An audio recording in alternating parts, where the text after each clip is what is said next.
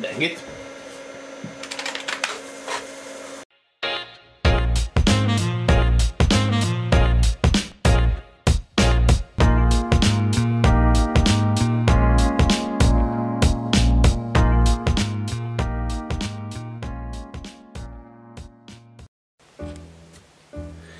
Yeah, so here we go again with my 5155 IBM on the bench, and in a previous video I managed to upgrade this thing, adding a RAM card and a hard drive, but things are going weird with those two things. Let me show you.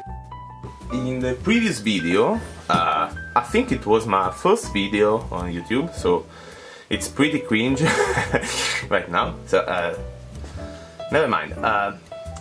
In a previous video I managed to install this RAM expansion card, and as you can see on that, it is missing a chip.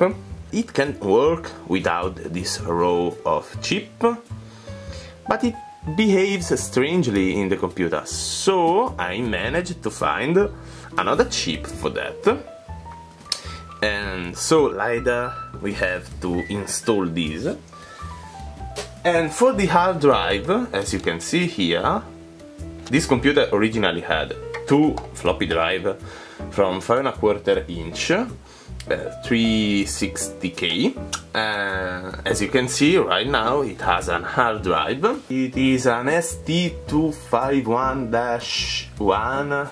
It has something like 43 megabytes. It's way too much for that.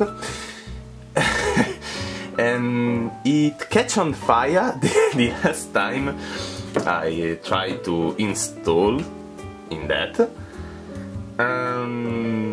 So yeah, it's not working properly. It makes an horrible sound. So I managed to find, another MFM drive.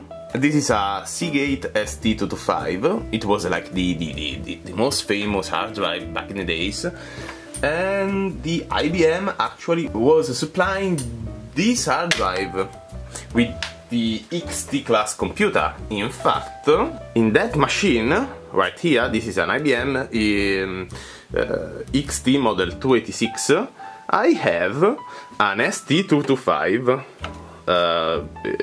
It has the plate for the full height, but it is not.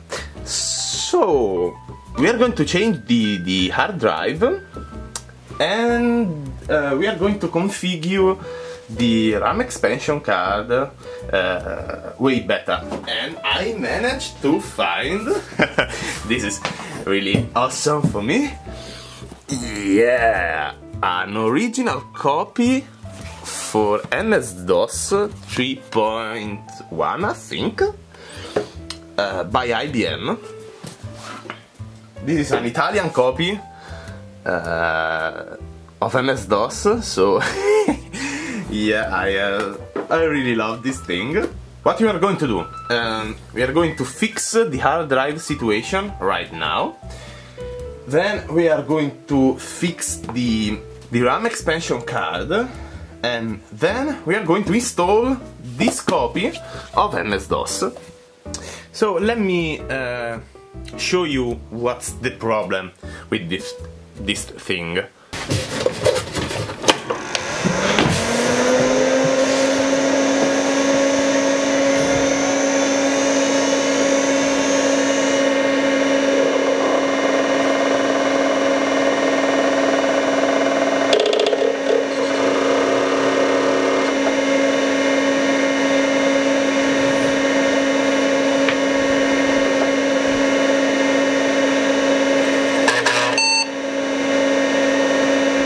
Before I get into this, let me show you what's wrong with this computer. First of all, the terrifying noise that the hard disk makes during startup. Second, this screen appears asking to install the hard disk, which is currently installed. In order to access the content of C, I have to answer no twice. Let me answer no, and again no. Now an error message appears that reminds me that there is no operating system inside, and this is because I recently tried to low-level format the drive and to delete and redo the partition for MS-DOS. Anyway, if we answer yes to the installation screen, everything freezes and either the drive and the computer stop responding. Do you want to install this unit? Yes. Let me show you what's happening. So the optimum interleave with the system is 3, but whatever, I don't care. Are these parameters correct? Yes. And that's it. It freezes. I can't do anything. And the drive isn't working. So, yeah, that's it. I think this hard drive is pretty baked, so we boot into MS-DOS 2.1, because my disk for MS-DOS 3.3 is baked. Let's open fdisk and create a partition. For some reason, when asked if I want to use all the available space, the partition is created with all the cylinders, but as you will see later, it will be only 10 MB against the 43 MB of the 817 cylinders. In MS-DOS 3.3, it was not possible for me to use more than 10 MB, but only 615 cylinders were used for active partition, so I don't know why this is happening.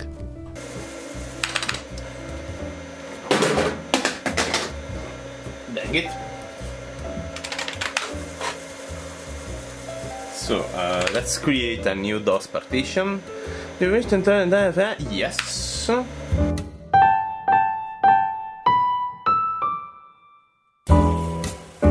So, now we should be able to enter C. But, what's that? Okay, I don't know. If we go to format C,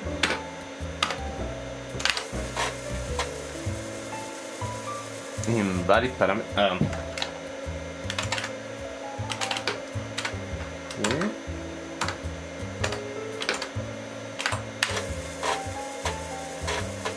Okay. Yes.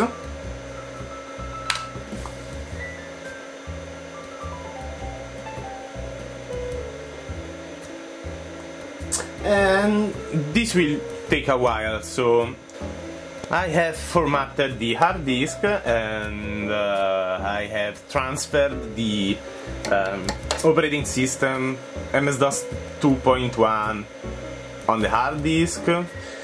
Let's go to C. And I missed that. Come, that's pretty okay. So let's reboot, and again this screen, no.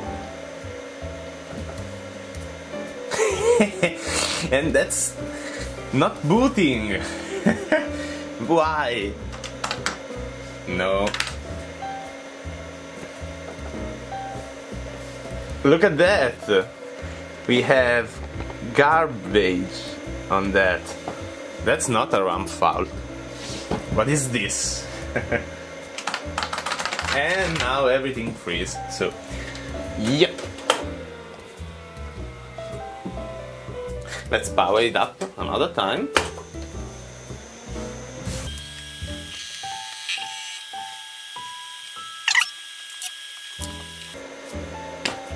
And as you can see, that's not booting. Let's install my floppy and insert my floppy. Okay, now it's booting. Sort of. It freezes. Why? Okay, so the next thing is to install that hard drive.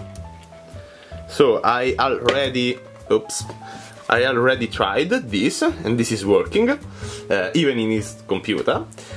But as you can see, it has different plates, those rails right here. So I have to remove the older drive from the second bay right here. And this is going to be a pain in the ass because so little space in this computer. Anyway, I'm going to show you how to do this with a time lapse. Yeah, I think this is the magic of editing. Alright, so sorry for the bad point of view, but my workspace is really tight, so I don't know how to do this, but it's okay. So I have to remove the hard drive back in here, and this is held by that screw, and then let me show you that screw right there, the second one, and another screw right beneath this card. That's going to be a very long and tiring project. Let's get started.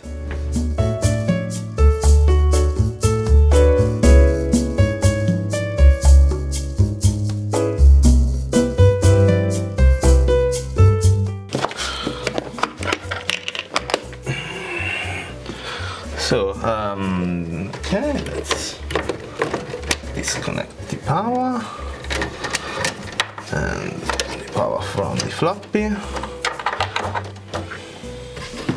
and this should slide off, right? So, remove the power.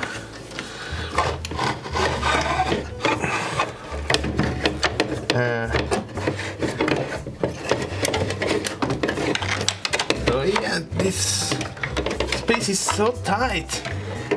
Okay, so here we go. And as you can see, right here, it catches fire right here on the power rail. So I really don't know if these are going to currently work. It's missing the resistor terminator here. Oh, that's strange.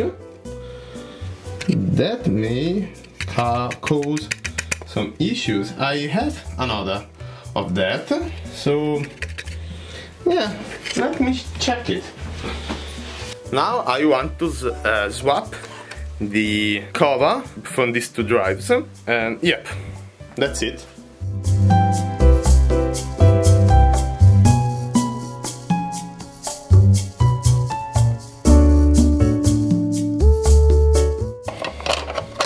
As you can see here,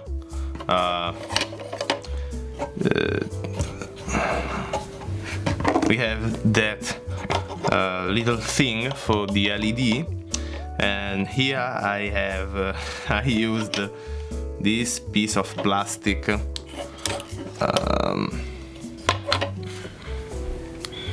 because this front plate does not have. So I'm wondering if I can use that. I should. Let me try. Okay, so that's removed. And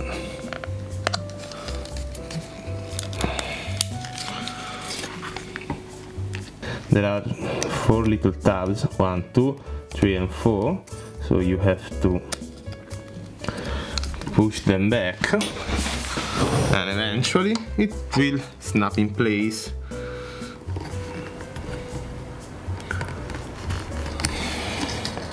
Eventually.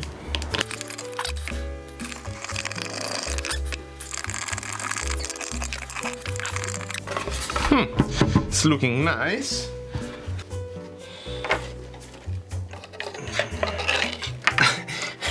I really don't know how to insert that. Okay. Straightforward, I guess. Yeah, that's pretty neat.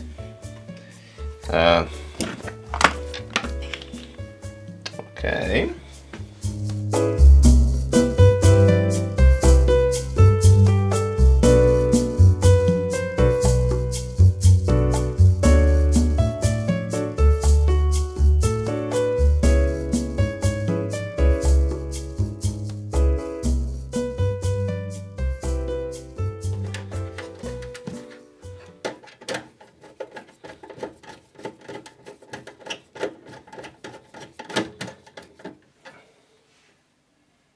Oh, look at that. Nope.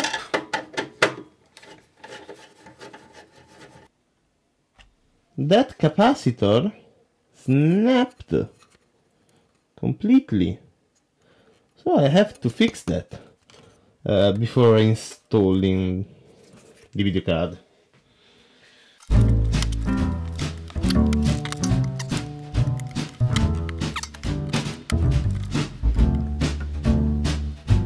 And solder like so. It's okay, sturdy enough. Okay, so attempt number 2. Let's reinstall the CGA graphics card.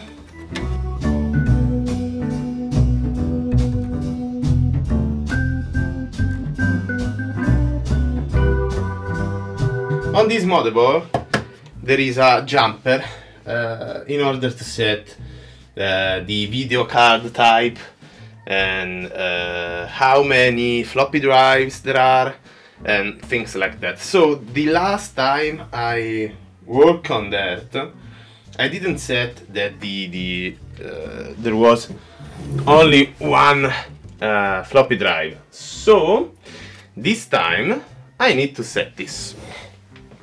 So as you can see, there is that jumper, and in just 1 second I'm going to show you how to configure that in order to use only one floppy drive. So I am currently on -0 degree, which is a delightful website for the IBM 51XX type of machines. And so this is the switch, the deep switches for the 5160, because the motherboard in the 5155 is one of the early 5160 motherboard. So as you can see right here, in order to set the floppy drives, we have one floppy drive. So I have to turn the switch number 7 on and the switch number 8 on.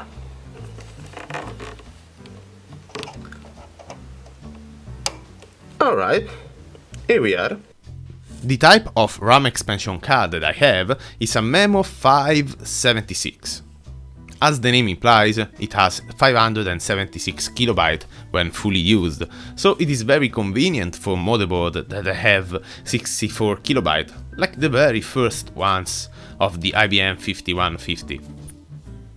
The configuration takes place through this deep switch in top right.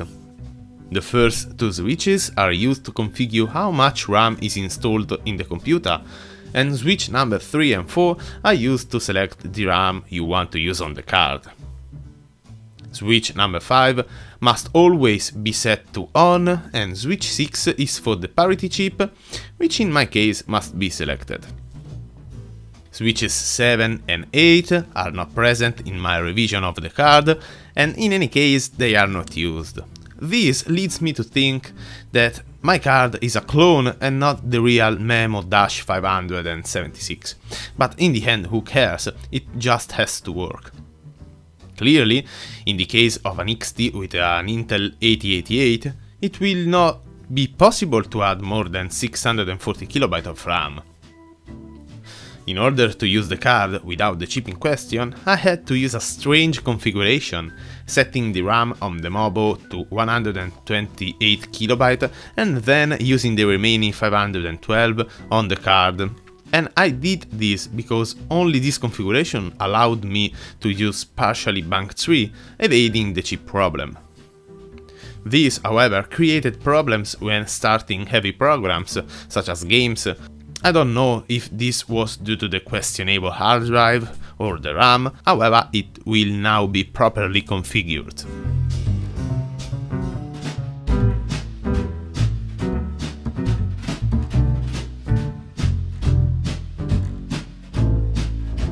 So far so good.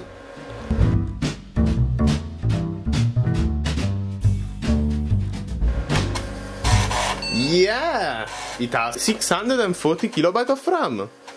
Now we are going to configure the HDD and install MS-DOS.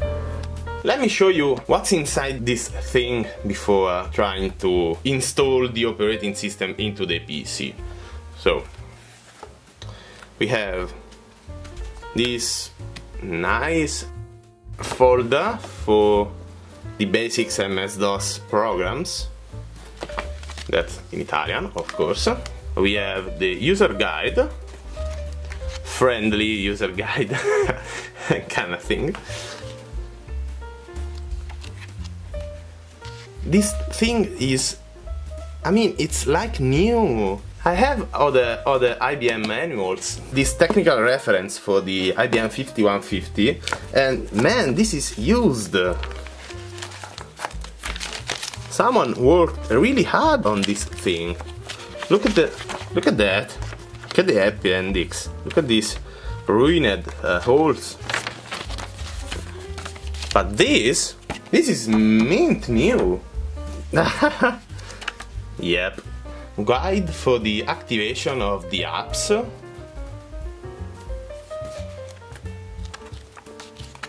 That's less user-friendly. And then we have the classic user manual. This is brand new.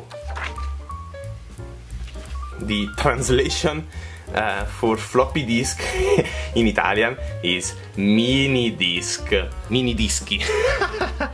That's hilarious. Nobody used that before me. I mean, nothing special really, it's just a manual for MS-DOS. So, 2 diskettes. So the first is actually MS-DOS. But this is DOS. And this is back when MS-DOS and PC-DOS were the same thing. DOS and PC-DOS were the same until MS-DOS 5. So it's kinda neat. And this is... But those are complementary programs for MS-DOS. That's neat.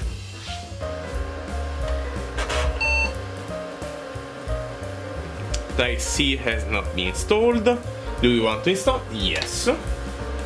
Let's see how it goes. So the ST225 has 615 cylinders. Yep.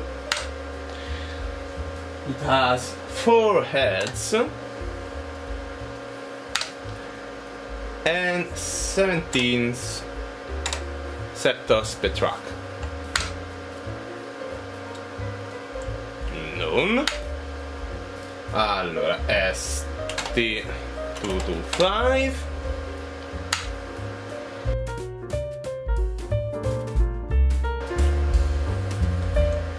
Then is 3, so interleave. We are going to select 3 as suggested from that. These parameters are correct. Yes, I want to enter the defect map.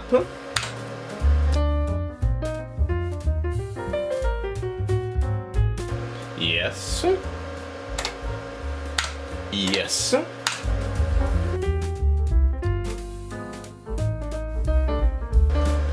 So we can now run DOS for the first time. Sort of. Let's run fdisk. So we can create a new DOS partition. So let's format C. So when I formatted the drive, I've got an error message about the track 0, defective track 0, and today impossible to use the drive. So I was a little bit upset with that, but just for fun I tried to sysc the drive C. So if we go to C now, we should... yeah, it is not. Let me reboot the computer. It is missing... yeah. Oh dear. Don't do that, please. We're going to use S this time. And let's see how it goes.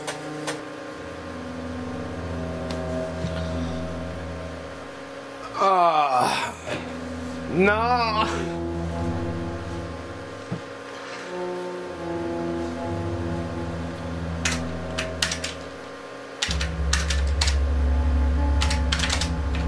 Sure enough.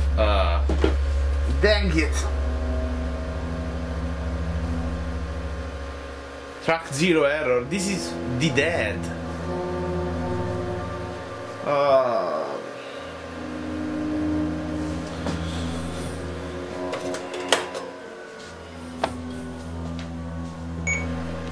So let's run the diagnostic program on the disk, on the fixed disk, and let's see if we can fix it. I doubt it. Whatever, screw it. I try to. Yeah. Yes!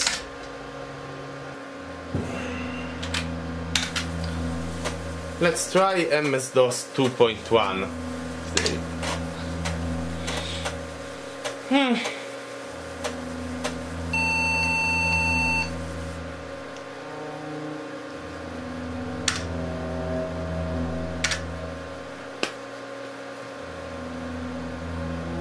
It seems to have transferred the system, I think.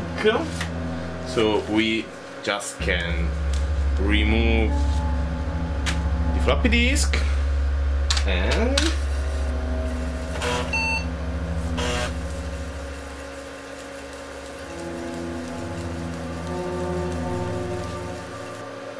it's not booting. It's not booting. It's not booting. Why? That's the dead hard drive that we put it in. I don't think it is dead, but it's unreliable. I managed to find yet another ST225. This actually was in my PCBit that I restored, rather repaired recently, and that's working just fine. It has some bad sector, bad error, but not too much. I'm going to install this. Alright, moment of truth. Let's see how it goes.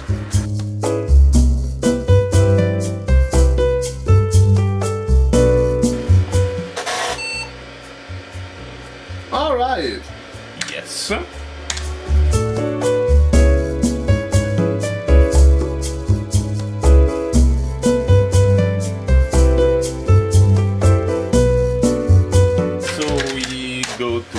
Disk, we can create a DOS partition, yes.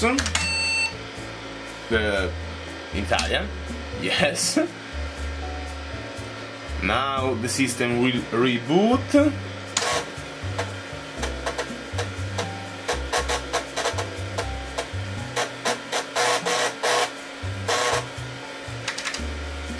Now rebooting again, we can format C.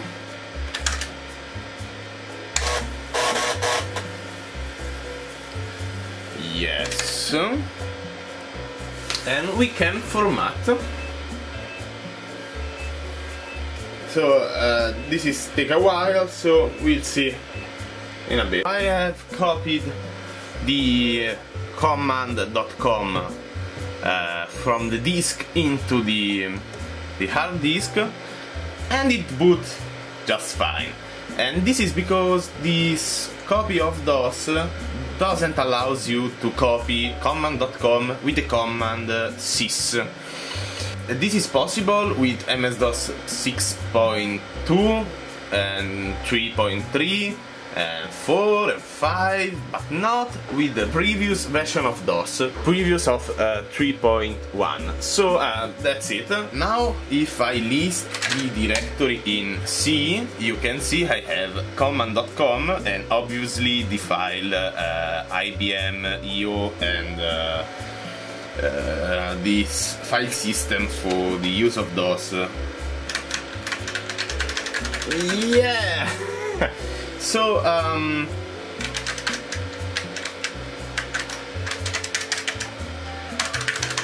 C isn't working, X is working, V is working, but C isn't. Now the C key works. I open the keyboard, now it's working, but it's strange. So to be sure that no other keys are acting strangely, I am testing the keyboard with the advanced diagnostic disc.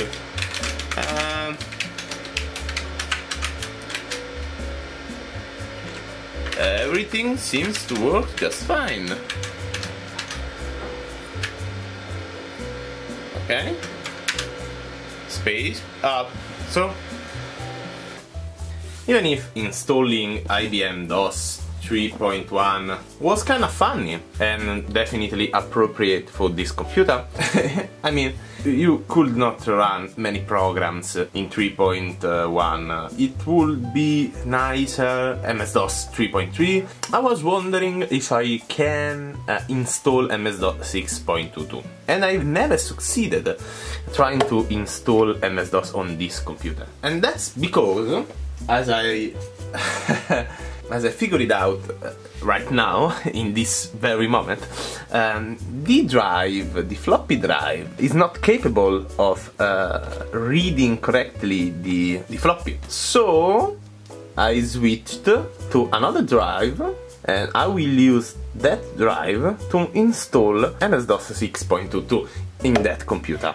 This is also a 5 1/4 360 kilobytes of RAM. So I had to purchase a copy of MS-DOS 6.22 on 5 1/4 inch floppy disks, and they are 13 of them. So it will be funny to install. Yeah, I know MS-DOS 6.22 is not the best choice for this type of machines. I'm going to use MS-DOS 6.22. And if that will not work properly, I can always switch to the previous DOS version, so it's not a big deal.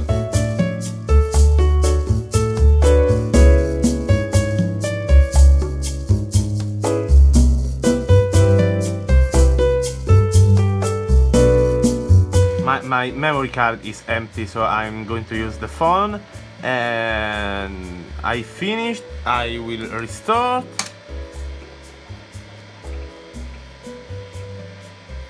Alright, we have the prompt. Look at that, how sweet. Ah, that's awesome. That's really an improvement I'm so glad this worked. I wasn't sure. The computer is back in one piece. Yeah, I tried to use the interlink and interserver to exchange data between this computer and a more modern computer, but every try fails due to the lack of port in the back of the computer. I installed a monochrome display adapter in order to use the parallel port, the printer port, and a lap link cable, but no dice. I tried to use an async card in order to use a female DB25 connector with my Windows 98 PC and with my IBM 5162 PC, but still no luck. So I'm pretty stuck with 360 kilobytes of input of some sort. The next things I want to do is to buy a serial and parallel card 8-bit for this computer. Try to find a functioning XT2CF module. I have that card, but it doesn't work with neither of my computers, so I think I bought a 41, and so yep, installing a sound card. Now I want to use an ad-lib on this thing, but as you probably know, the ad-lib is quite rare today and quite expensive, so I ended up choosing a ad-lib clone for that machine that cost me around 60 euros, so nothing too bad. And yeah, so there will be a part 3 on this computer. Gosh, I have it from, you know, at least 1 year. I'm still working on that. I hate it and I love it for that reason. But now everything works, and I managed to load Prince of Persia on that computer, so it will be nice to see.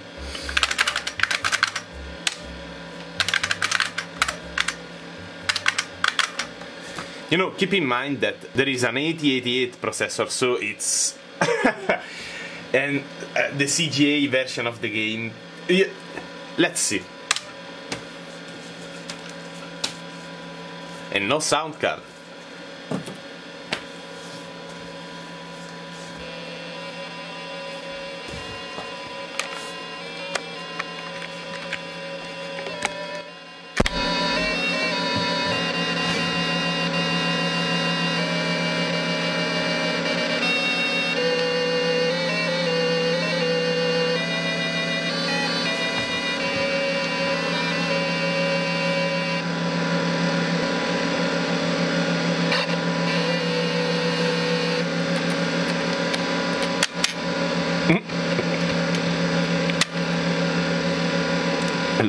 Look at how slow.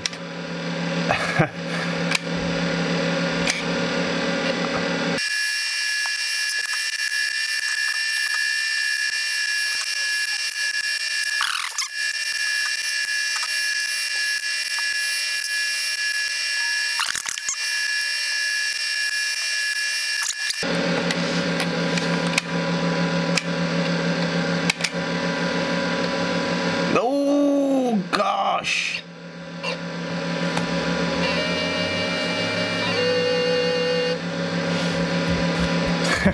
So that's the thing, that's the lovely IBM 5155. Thanks for watching and see you next time.